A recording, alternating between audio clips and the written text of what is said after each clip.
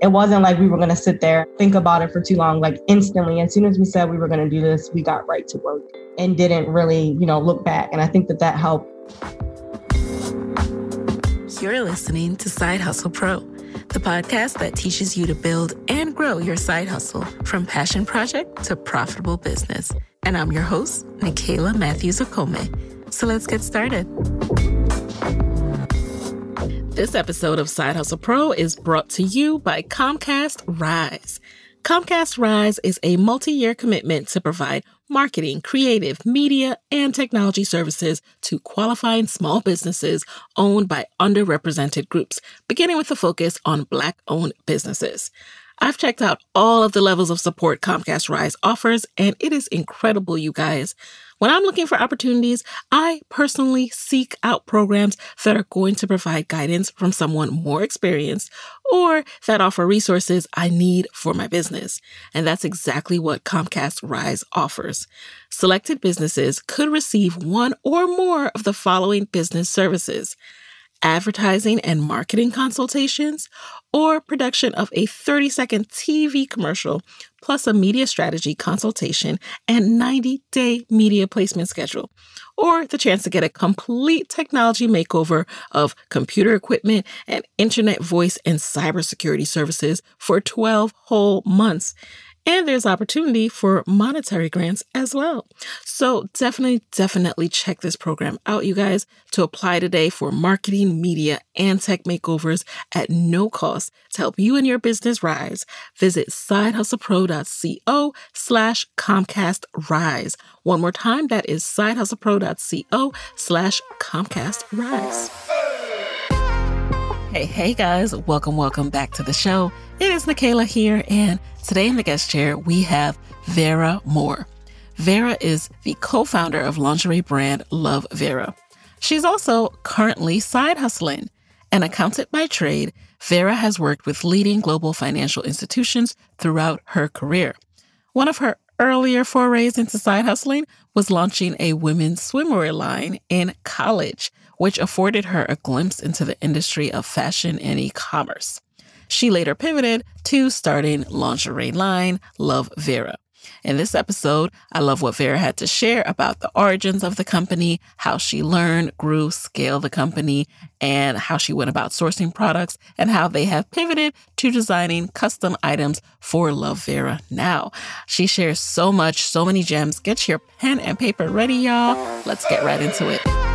Welcome to the guest chair, Vera. How are you? Hi, I'm good. Thank you. How are you? I'm well. Thanks for being here. So I always want to give a little bit of background, right? I want to know in your own words, who's Vera and when did you start side hustling? I wear many hats. I'm a mother, a daughter, and a sister first. I'm very close to my family. I'm also a foodie. I love traveling, and I've always had a love for fashion and entrepreneurship. In my role as the co-founder of Love Vera, I serve as the brand voice. I direct the aspect of the brand, select the styles that we bring to market, and I'm the liaison between our models and creative talent. So a transition into entrepreneurship was a natural next step for me, as I've always had an interest in creating something of my own. I didn't know what it would look like, but I knew that I wanted to take ownership of my future. So in terms of like side hustling previously, I guess I started a swim boutique, like an online boutique with my sister when I was in college. And that went really well, but I obviously, had to focus on my studies. So that kind of faded away. And then I had a tax business, and I kind of built my tax clientele through social media. Another, experience that was really interesting and fun. I learned a lot. Very interesting. I think I knew about the swimwear, but not the tax hustle. So many hats indeed. Yeah. And it didn't, neither of those things really stuck for me. And Love Vera was kind of that thing that stuck. Stuck. Yeah. Now, I've read about your background in accounting. Why accounting? Was it the money? Were you really have an interest in numbers? I think it was a combination of things. I definitely was, interested in making money. But I think that when I graduated my degree in accounting, I said, okay, I gave myself a 5-year goal, and I said, I'll work in this field for 5 years. And then after that, I'll kind of pursue my own interests. And I thought that, having a background in accounting was a good foundation for any business that I started. So yeah, I kind of like, studied accounting with the goal in mind that I would eventually start some other type of business. Okay. And that, yeah, accounting is definitely such a good skill to have. So kudos to you for thinking and having that foresight to know that. Now, what I love about you, I think many of us can relate to knowing that, hey, we'd love to explore doing our own thing one day, but not necessarily knowing what that is. The great thing about you and the fact that you embrace side hustling is you are okay dabbling, as we all should be, before you figure out what that is, because the dabble gets you closer to what it actually is. So let's talk a little bit more about that swimwear brand with your sister. How did that come about? How did you guys start actually making the swimwear, and how did it go? What were the sales like? So basically, we were very young and inexperienced, and we just wanted to try something. I think that we were more in it for the creativity and the fun versus the money. And so we kind of, sat down and we created our website together. We figured out how we were going to source the products and everything like that. I actually went to school in Maryland, and my sisters went to school in Philadelphia. And we did this, like as a side hustle during the summer. So eventually, once, school was back in, it was kind of difficult to first of all, juggle our studies and then also kind of work together, but not actually physically be together. So That makes sense. yeah, and our sales were decent. It was just a fun, like cool little college side hustle that made us a little extra money. Yeah, it was really fun. I think I actually learned a lot from it also to kind of apply to Love Vera now. So that was great also. So why did you decide to pivot to lingerie? Having done the swimwear, I knew that that was something that was pretty successful. I think that we saw that there was like a huge opportunity in the space of lingerie specifically. Because when you think about it, especially like when we were about to launch, there wasn't a Savage Fenty or anything. There was basically the only lingerie name that I knew, obviously, was Victoria's Secret. And I didn't feel like Black women were represented very well with Victoria's Secret. I didn't feel like plus size women were represented. And so, like I said, I just felt like there was a great opportunity in that space. So obviously, like when I went into Love Vera, like I said, I learned a lot from the swimwear brand. And so I continued doing what I'd always done with my other hustles, but I just put a lot more purpose and intent into it. And I think that that's what made it work. What year was that? So I graduated in 2015. So that had to have been like 2013. And then what were your first steps to get started? I'm really curious of how you go from being a college student with an idea to then actually getting samples of your lingerie made. Now, that just seems like that just blows my mind a little bit. I have lots of ideas, and actually going out there and doing it, I'm first of all so impressed. But yeah, what were your first steps? Those early days were definitely really fun and exciting. There's obviously so much to learn and figure out. We did take a sourcing trip to China, which was very exciting. That was my first time going over there. There was like a huge fair that they have every year. So I got to see like a number of different products and things. It was just a really interesting experience. Obviously, not everyone is going to be able from the beginning to be able to take such a, huge trip. But there's a lot of other steps that we took as well. So I think the first step was finding a unique product to sell. So on top of like traveling and taking that trip, we also ordered samples from a lot of different places, Asia, Europe, different parts of the US. Once we found the product that we liked, we had to create a brand identity and voice. I definitely think that our trajectory and place in the market would be very different if we didn't create our brand identity early on. We also had to figure out how we were going to fulfill our orders and where we were going to store our inventory. To be completely honest with you, we were storing our inventory in my parents' basement for a good, few months in the beginning.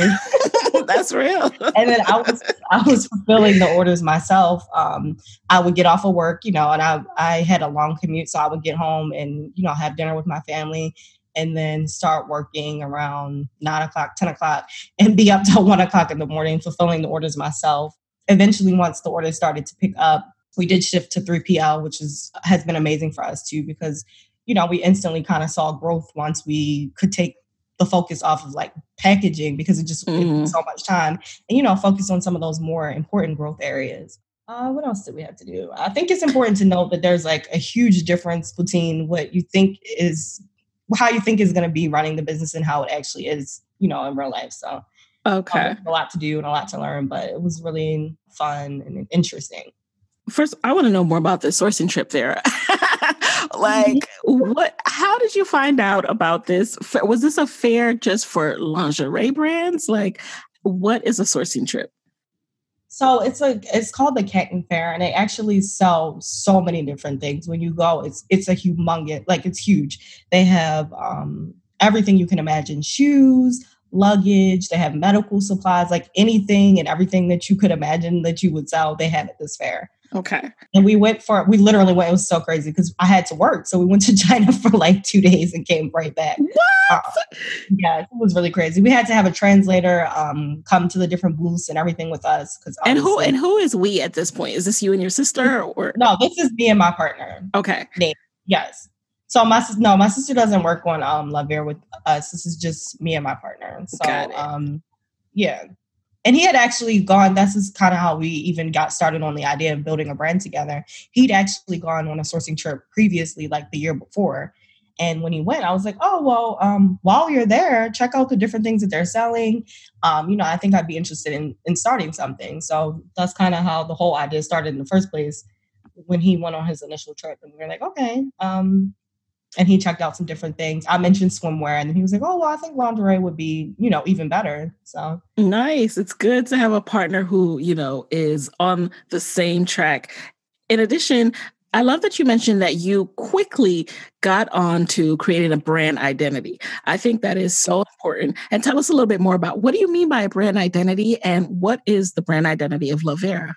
I guess it's important to say what we represent and what we stand for. So La Vera is a celebration of Black women, culture, and entrepreneurship. We've built our following due to our dedication to self-love, inclusivity, and body positivity.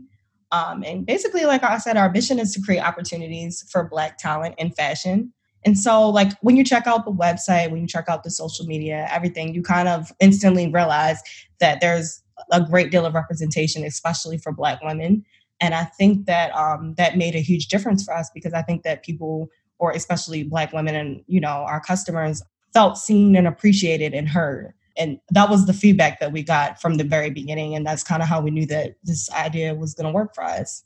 Yeah, that's one of the reasons that it really stood out to me. And like you said, this came to be before a lot of the brands now that are heralding body inclusivity had even dropped, right? So you guys were pioneers in this sense. And it's just awesome, the different shapes and bodies that you use. And hell, it makes me, I'm like, oh, that's how I will look in it. Because everybody knows that feeling of looking at something and being like, but will that work for my body? Exactly. What are the rules of my body, and having to have that talk with yourself, like, don't believe that model. Yeah, that's the feedback that we get all the time, honestly. All the time, people are like, oh my God, I definitely see myself. I know what I'm going to look like when I put. So how did you go from that sourcing trip to starting to sell product though? Did you start out with a few items and then scale up to more? Tell us about that process. So yeah, we started with a few items. I think, it was very important to us to not do too much too soon. We needed to figure out basically what our customers liked, what worked, figured out the sizing. So we didn't buy like a huge amount of inventory or anything like that. It was kind of like a test. You know what I'm saying? Like in terms of what's going to work for us. What do you think? What do we think our customers will like? So we had like a nice variety of different styles and things like that, but it wasn't like too specific or anything like that. It was pretty broad, like I said, just to kind of figure out what was going to work for La Vera. What did you realize through that process? Like what worked for your customers? What surprised you? And how did that inform how you move forward? For me, I think that lingerie is such a specific product, especially it's very individualized. So, what I like or what works for me is not going to work for everyone else. So I think that we learned mostly to keep that variety in terms of style, in terms of color, even, sizing and things like that. When we initially launched, we actually didn't have plus size. So we did get, instantly the feedback that we needed to expand our sizing. And that's what we did. That was a huge part of the business as well. But like I said, kind of coming in, we had to, manage our inventory and things like that. So we didn't want to do too much too soon. There's that delicate balance, though, between starting small and then expanding to like all this variety. because you don't want to have too much inventory, right? So how do you navigate that delicate line of making sure you don't have too many SKUs, aka too many different items that people aren't buying, and then you get stuck with a lot of inventory? So basically, I guess we went in with the general rule in mind that when you first go into business with this type of venture, you want to create a minimal viable product. And so, like I said, we put it in as little expense as possible. We didn't buy a huge amount of inventory and we didn't invest heavily in one area or the other. We also, spent a little less on advertising and things like that. Because, even though we knew who we wanted our customers to be, we had to figure out who our customers were, what they like, and, what works in general. And then, like you said, once we figured that out, we were able to double down and invest more heavily in the areas that we knew worked for us. And I think that was a good way to avoid, losing money early on as well. Speaking of that, what did this really require financially? I mean, that you mentioned investment. So what were those initial investments and how did you pace yourself so that your sales could support your investments? Because we were managing the amount of money that we wanted to spend and we kind of had a ballpark of what we thought was reasonable to test our idea, we decided to DIY a lot of the things that we needed to do. Basically, we were very incremental in our approach in order to ensure profitability for Love Vera early on. We did not have to take investments from anyone else. We kind of just tapped into our savings. Just give you a ballpark, it was closer to 5 figures. And like I said, in terms of like DIYing different areas in order to save money, we used, instead of having a stylist come for the photo shoots and do different things like that add up, we would, I would personally do some of the styling for the photo shoots. We invested minimally in the product. Basically, like I said earlier on, just to kind of figure out what would work for the brand. And then, like you said, once you figure out what works for you, you can scale up your growth. You don't have to go all in and, do anything too crazy in the beginning. And I think that that's what helped us to be able to manage the cost of the business early on. Okay, that is helpful because sometimes we have this all or nothing approach. Like we got to go big. We always comparing ourselves to somebody's our day one to somebody else's, 4 years. And it's okay to start with like 2 pieces because if those are the flyest pieces on earth, the people are going to want that. And then you'll be like, okay, so I can, maybe to move up to 510 now. So thank you for sharing that. Now, you mentioned having all that inventory at your parents' house and the pain of fulfillment at times. But then you mentioned that you transitioned to something. What was that? 3PL? Can you break that down a little bit more? Yeah. So basically we've actually worked with a few different warehouses now, but we're now like working with one that actually works for us perfectly. It's a smaller family-owned business, and basically they house all of our inventory in their warehouse and they fulfill the orders. And this really helps. I think, this significantly helped the business as well because we were able to get orders out much quicker. So you'll see a lot of feedback from the customers. A lot of people will say, okay, I ordered I ordered something at 9 a.m. and it shipped the same day. And that's, for the most part, a lot of our orders go out very, very quickly. And I think that was great because if you're new to a brand and you're trying to figure out if you want to order or not, and you're just not sure, and you know that it's a smaller business and it may take a few weeks or whatever for you to even get the product. When you see other people saying, oh yeah, I got my Love Vera in 3 days, that really, really significantly helped our business. People were very excited about the turnaround time. And that's exciting. I know when I placed an order, first of all, my husband makes fun of my package addiction. I think it's like having Christmas every day. Like when you have a package as an adult, it's like you don't have to wait for Christmas. So when I order something and when I ordered from you guys and I saw that email a few hours later, and then you can track it and you like get updates along the way. I'm like, oh yes, like these are the brands I want. You guys pay attention. These are the brands I love. It makes me want to come back because you're competing with the likes of brands. I'm not going to talk about other names, but who can ship you stuff in 2 days, right? And you can go on your app and see exactly, what's going on with your package. So other brands who don't necessarily have that technology do what you can to make the customer feel like their money went to a secure place, like their stuff is coming. So thank you guys for that. I appreciate that. Speaking of finding your manufacturer, or excuse me, your fulfillment center, was it easier to find your manufacturer after you went to this fair, or did you have to go through like a few? Like, did you see, designs by one person and then they weren't that great, and then you end up switching to another person? Like, and is your designer the same as your manufacturer? Help me out here. What's going on? Like in the beginning, we were selling, basically we were doing wholesaling. So we were selling other products that were not Love Vera products. And we just started the manufacturing process, and design process, which we're extremely excited about, because now we're carrying, our own unique Love Vera designs that you can only get from Love Vera.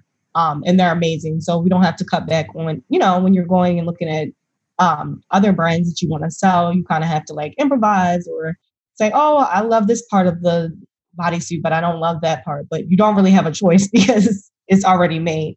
Whereas now we are manufacturing our own products, and our manufacturer, our designer, they're all under the same umbrella. So it works really well. They're really amazing.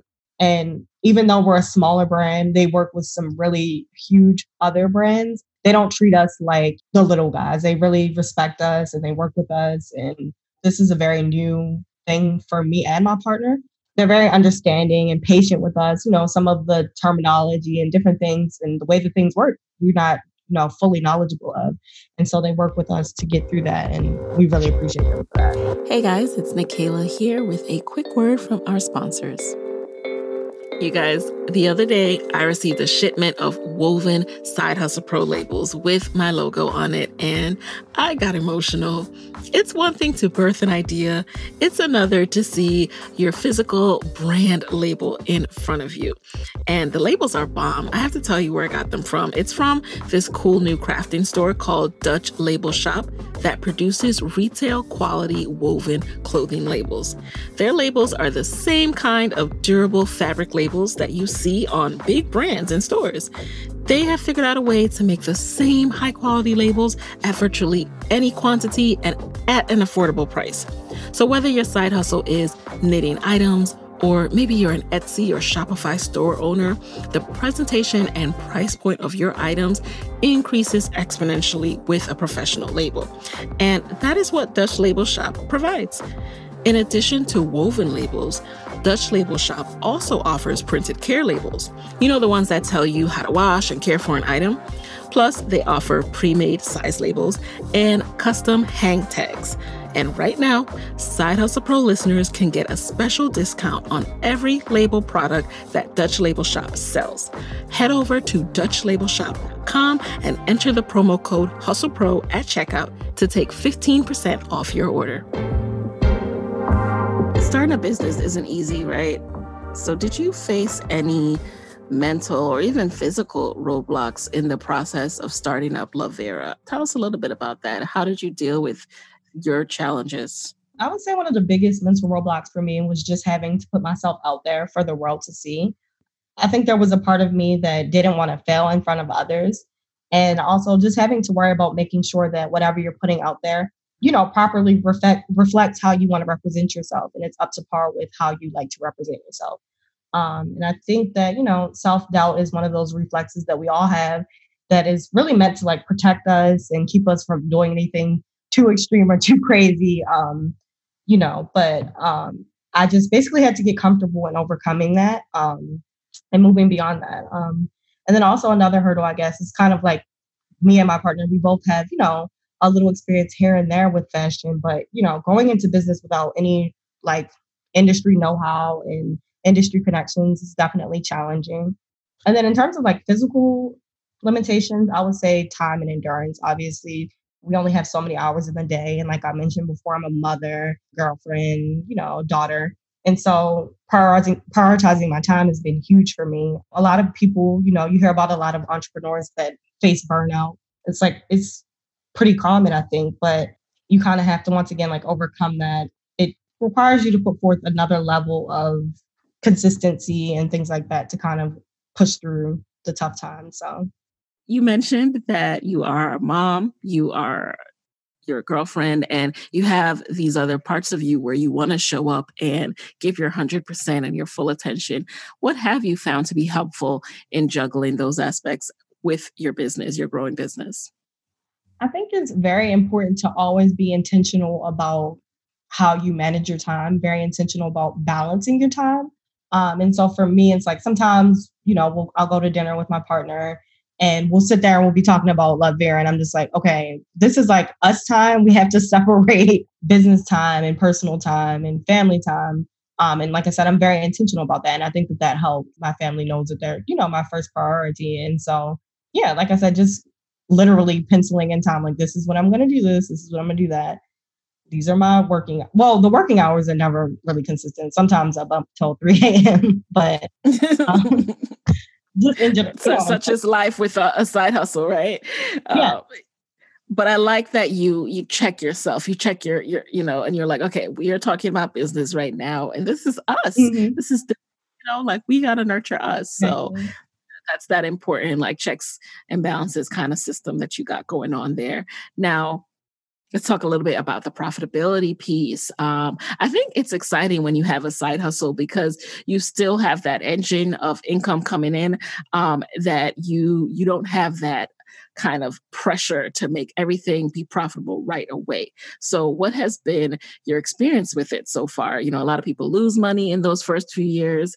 And again, that's okay. When you're a side hustler, you give yourself that grace. So what has been your experience with losing versus becoming profitable? In terms of losing, we haven't lost just because we've been, very careful about investing in our product and just in general investing in the business, like minimally, basically, without putting on too much risk. Inventory risk is a huge issue for a lot of fashion brands. And so on the fixed cost side, you obviously minimize those expenses. And then on the variable cost side, you make sure that your unit economics makes sense and it's cash flow positive.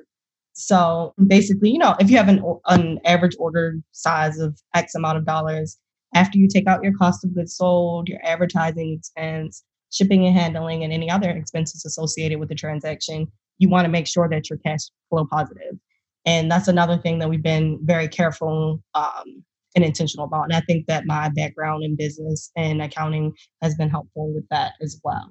One of the things that I'm really sitting here just in awe of and that I admire the most about what you and Nate are building is you are living the model kind of business as far as how you're pacing yourselves and growing and having a really attractive product to your customers that sells well while also keeping overhead pretty low or, in a good, responsible position.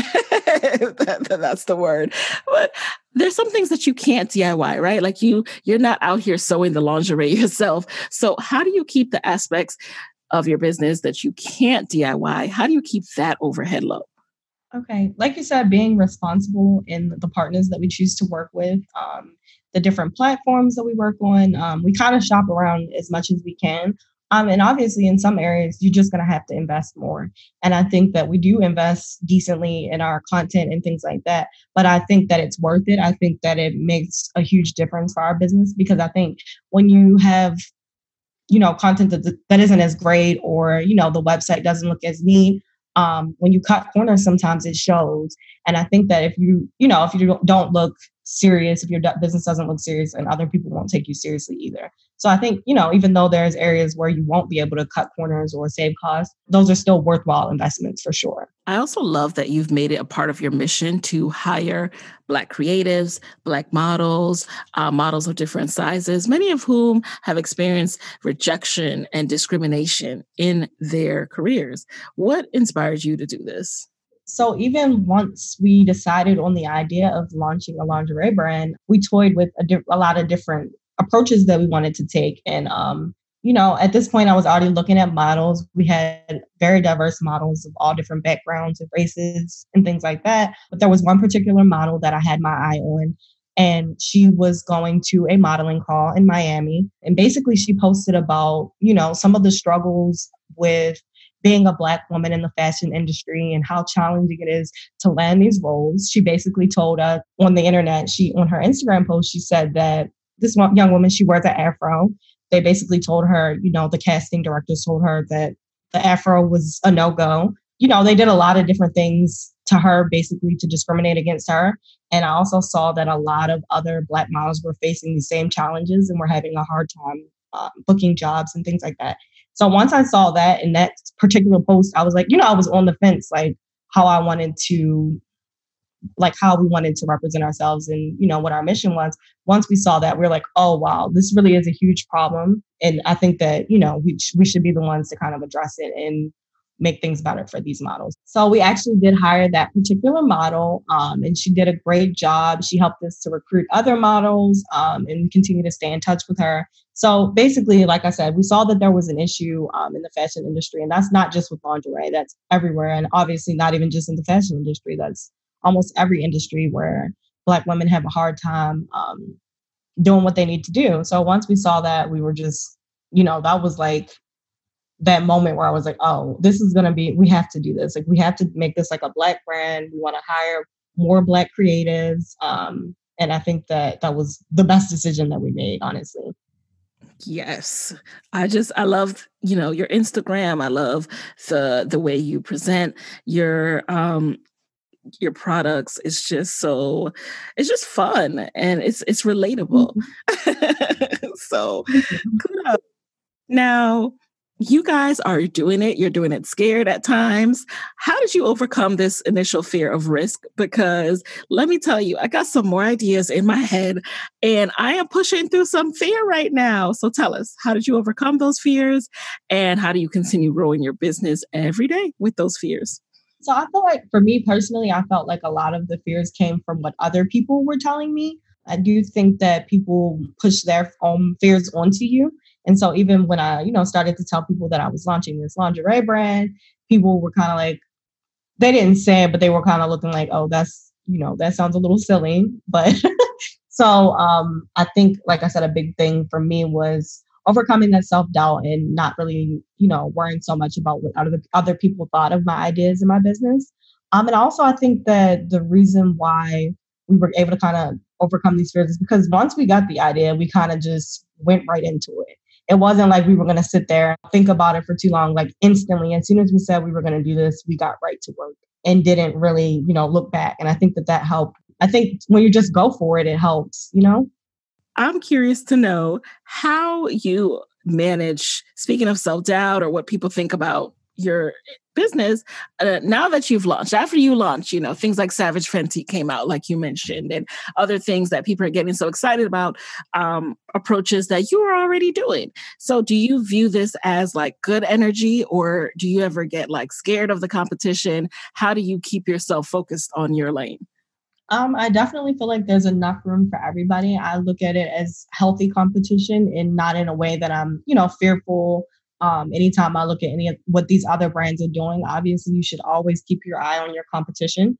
But at the same time, you don't want to compare yourself too much because I think that can be very negative, obviously, and to your detriment. Like, so basically, keep your eye on, what you're doing, and focus on that. I think that will make you a lot more successful.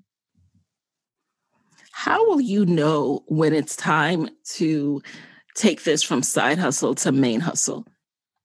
So for me personally, I think that, my time is coming now. Like basically I spend a lot of time, I feel comfortable and not afraid to take the leap now. And I think that, I'm starting to realize like working a full-time accounting role, it's very time consuming. Sometimes I'm working 10 hours, 12 hours, whatever it may be, and investing way too much time into someone else's dream, basically, instead of my own. But I think that, even in speaking to other entrepreneurs, when you know, I know it sounds silly, but I think it's just a feeling. I think that when you have everything together, and you know that your bills are covered and you know that, you can continue to go and invest in yourself, I think then that's when I'll know that it's time for me as well. I hear you. So now what is next for Love Vera? What do you guys got on tap for 2021? I'm very excited to know. We are extremely excited about all of the products that we have coming to market soon. Like I mentioned earlier, all of the designs going forward will be Love Vera exclusive designs. So, we're constantly finding ways to enhance the Love Vera experience. So this fall and then coming winter, we have our best line of products ever coming out. It'll be like very high quality production, the best colors, best options and styles. These will all reflect the needs of our consumer. I'm personally most excited for our new collection that is launching soon. So stay on the lookout for that. And we definitely didn't overlook any detail or anything. So we have a lot of surprises coming. I think that everyone's going to be very excited to see. Ooh, all right. And before we jump into the lightning round, I just want to know, if you had a chance to start Love Vera all over again, what would you do differently? So I would say if I had a chance to start all over again, I would have definitely, we had a few hiccups in the beginning in terms of the different creatives that we work with and things like that. So I feel like some of the things that we had to deal with, you could not have avoided, like I said, because we didn't have like any industry connections yet. We didn't really know anyone. So I think you have to get burned a few times to kind of get on track. Yeah. I mentioned like once when we launched, we didn't launch with plus size. So I definitely would have launched with that. But that's pretty much the only thing that I would have changed. I think that, the growth process and the journey and everything has been interesting. We've learned a lot along the way, but I wouldn't really necessarily change anything. Okay. All right. Okay. So now let's jump into that lightning round, you guys. You just answer the very first thing that comes to mind. Are you ready? Yep. All right. Let's do this. Number 1, what is a resource that has helped you in your side hustle that you can share with the Side Hustle Pro audience? We absolutely love Shopify. It's very easy to use. It's intuitive. And then they also offer seller financing, which is great. So Shopify. Okay. And by seller financing, do you mean for inventory? Yes. They will let you use it. We use it specifically for inventory. Yes. Okay. Yeah. Cool. Didn't know that. Alrighty. Number 2, what has been the best business book or podcast or video series, anything that you've consumed this year?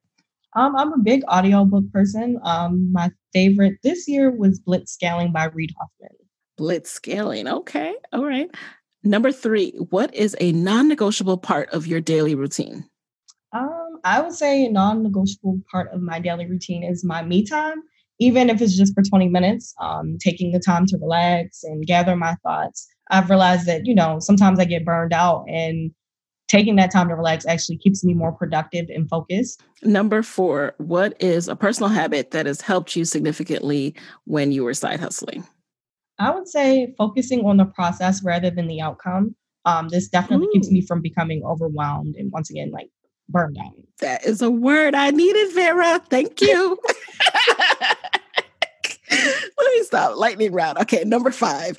What is your parting advice for fellow Black women, side hustlers who want to be their own boss, want to start something, but are stuck in their own head?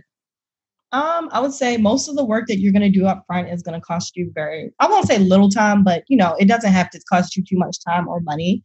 You can do your research, you can find the right products, and you can set up your website all before you even, begin to work on your venture full time. And like I said earlier, when the time comes to fully commit, I think you'll just know, and then you should just go for it. I like that a lot. And it's a good reminder. Like, you can do a lot of this stuff. The time you spend in your head thinking, freaking out, there are actually a lot of small steps you can take to pace yourself and not be so overwhelmed. So thank you for those 2 awesome reminders. And Vera, where can people connect with you and Love Vera after this episode? Because I know they're all coming to the website. Yes. So our website is lovevera.com, and our Instagram page is at @ShopLoveVera. Our Twitter is at @ShopLoveVera. All right. You guys head over to the website.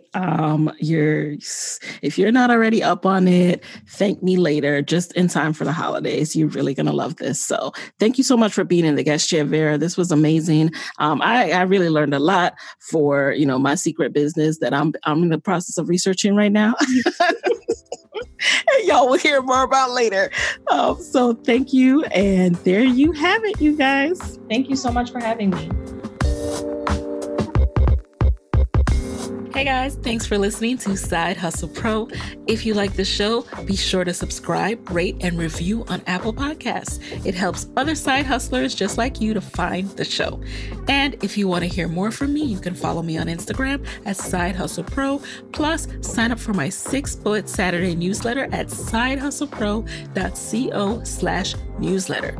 When you sign up, you will receive weekly nuggets from me, including what I'm up to, personal lessons, and my business tip of the week. Again, that's sidehustlepro.co/newsletter to sign up.